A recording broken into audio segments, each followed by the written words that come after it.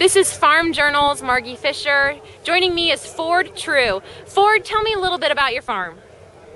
Well, we farm 7,500 acres in the Mississippi Delta. Clarksdale, Mississippi, we have corn, beans, rice, and wheat. And how's the crop looking this year?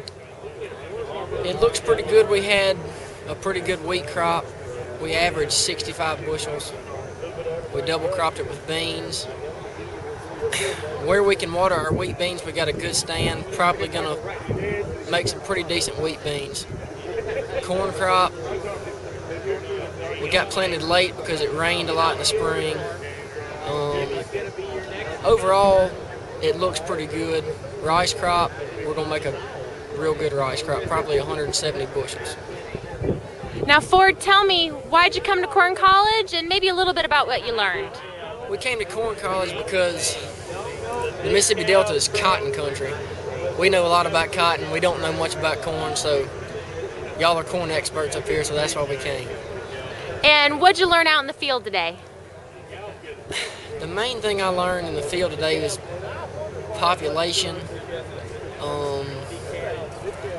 I think we can use in the Delta variable rate seeding because of we do vary in soil types, and I think the variable rate seeding can help us out a lot on yield, because we can go from real sandy to very heavy clay soils all in the same field, and I think that'd really help us out a lot.